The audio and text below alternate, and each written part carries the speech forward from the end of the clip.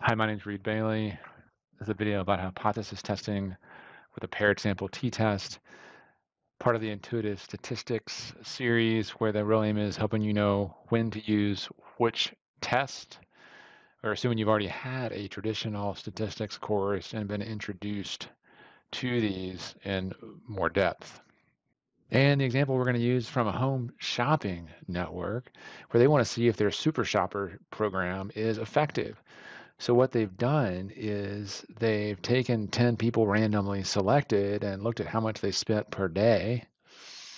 Then they designated these folks as super shoppers and they saw how much they spent after being named super shoppers.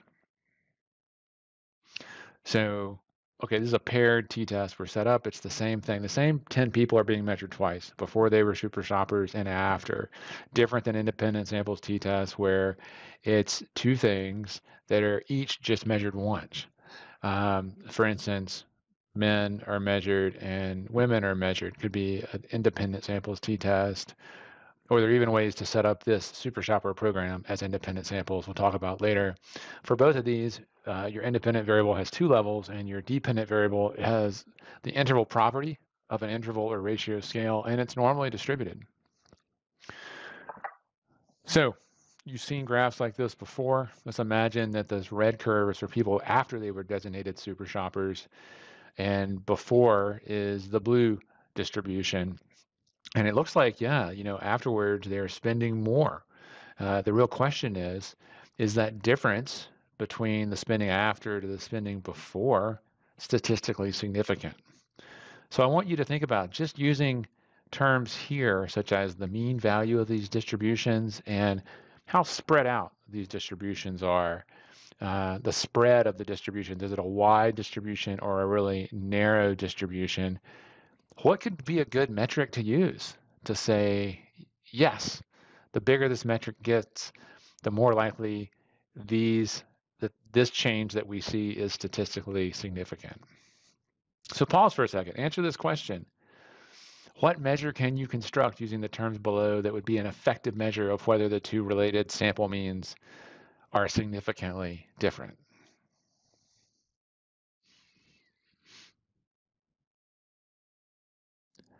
Well, you're going to find this is really similar to an independent samples t-test, with the big difference being that the metric we're using is the difference, y1 minus y2.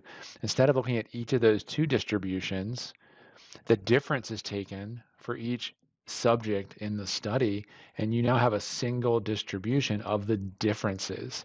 We want to see, are those differences equal to 0 or not equal to 0 with our null and alternative hypotheses.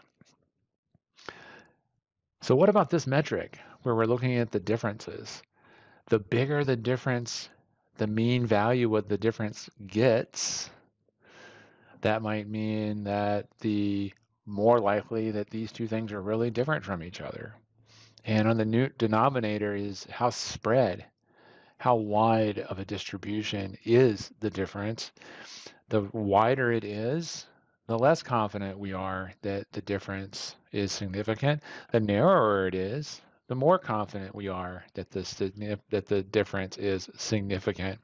Totally analogous to a t-test that we've already seen. In particular, it not only analogous to, it is the one sample t statistic just applied to the differences of our data, in this case from before to after being a super shopper. So in a stat package, you don't have to take this difference and run a one sample t-test. You certainly can do that. Really what you could just do is take the two columns of data, the before and the after data, tell it to do a paired t-test, and it does this in the background. So here's what we did. We did that in Minitab, and you can see if you were not designated as a super shopper right up here in the top, versus if you were designated as super shopper. Folks that were designated as super shopper were spending about $5 more than those that weren't. Is this difference statistically relevant? Well, we go to the place, as we would for our other t-test, to the p-value. And if 0.05 is what we care about, then yeah, this is smaller than that. We would say that we can reject that these two are the same, which put in plain talk, yeah, we can say these two are different. It's a high likelihood that these two indeed are different and that the Super Shopper program, uh, is the only difference between them if we've designed our experiment well. So what would happen though if we ran an independent samples t-test on this same data, which you could do? Well, we still get the same means down here. The difference though, look at this, p-value,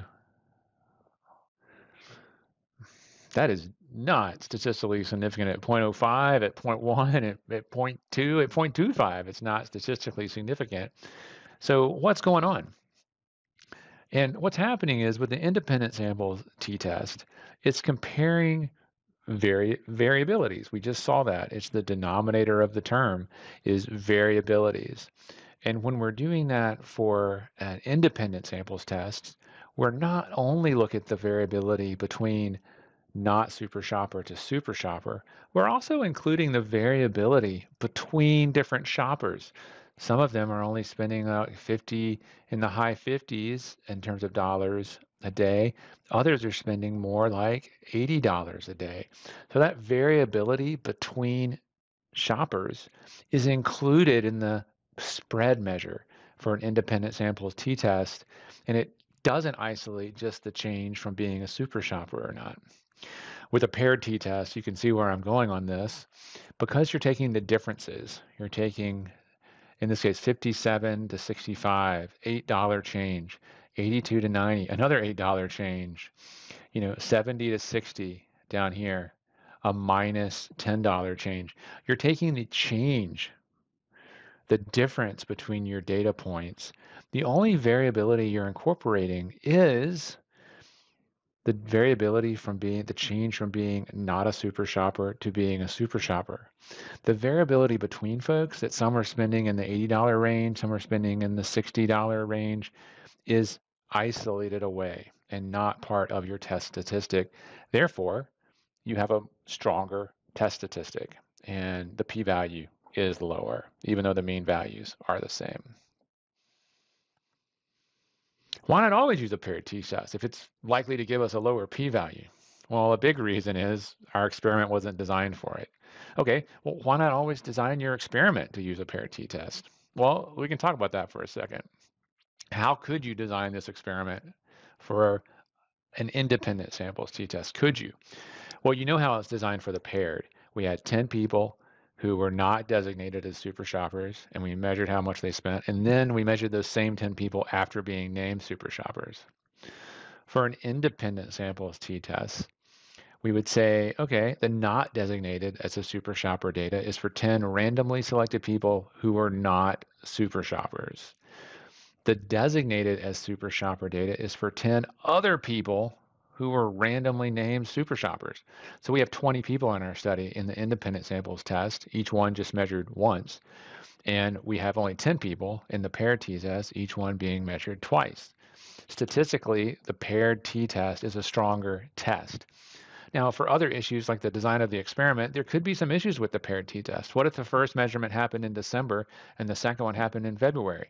Probably the heaviest spending month in December around the holidays to one of the lowest spending months in February. For the paired t-test, that could happen, and you could be introducing another factor, which is time of year, into the study. So even though you have a stronger statistical test, your experiment may be collecting data that has other differences included in it.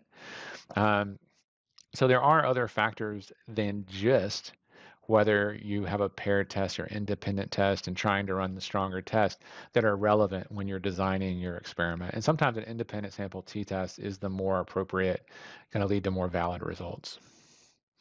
So putting this on our table, we're working with interval and ratio dependent variables. We see if we have two paired levels for our independent variable, the same thing being measured twice. We run a paired samples t-test. We still have big assumptions there that the differences are normal, the differences are independent, and in fact that our samples, of course, are paired. So when would you use a paired sample t-test on the following options? Which month of the year has the most transit in terms of ship tonnage through the Panama Canal? Did tugboat captains who participated in a training program reduce the average transit time of their ships compared to before the program? Is average salinity of water in Lake Gatun lower than 1.1 part per thousand? Are ships originating in China or Japan carrying, on average, more valuable cargo? Hmm. Well, think about which one of these seems like it has a paired sample. While you're doing that, let's review. We want you to know when to use a paired sample t-test. Critical is that you have two related paired samples, the same thing being measured twice, and that your dependent variable is interval or ratio. Also important, key assumption is that the differences uh, are normal and they're also independent. All right, going back to our example, you got it right. If you picked B, did the tugboat captains who participated in a training program reduce the average transit time of their ships compared to before the program? You measure the tugboat captains before they participate, you measure them afterwards, and then you run a paired sample t-test to determine if the average transit time of their ships was different than before.